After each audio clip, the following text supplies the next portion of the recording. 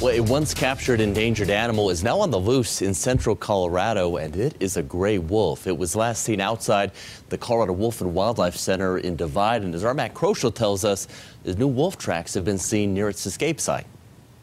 That endangered Mexican gray wolf was able to slip through a fence up here at this wildlife center, and that was on November 11th.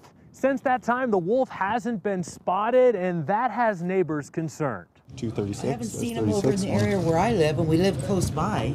Inside Venture Foods in Divide. We're really close to it. Yeah, but we haven't seen it. Store manager Josh Kunico talks a lot about the wolf on the lam. I think a lot of the locals are more concerned for like their animals and stuff like that, dogs. I would say that's the biggest concern. He lives just up the road from the Colorado Wolf and Wildlife Center and has some concerns about the missing predator. We have 3 dogs, so it's kind of a concern letting them out.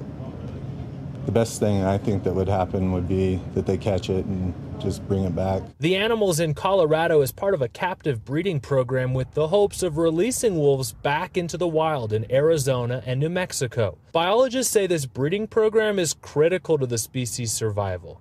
There are fewer than 200 Mexican gray wolves in the wild. Officials have set up traps in the area with no luck so far. For neighbors like Josh, it remains something he wishes he didn't have to think about. It's not like Jurassic Park where you think they're going to get away, but I mean, it's never crossed my mind, and other people that I've talked to, they've never had a concern, but I guess it could always happen. Since the wolf was raised in captivity, there's some real concern it won't be able to survive out in the wild for this harsh winter. That's why trappers are hoping the public can help out. If you spot the wolf, contact authorities. Reporting in Divide, Matt Kroschel covering Colorado First.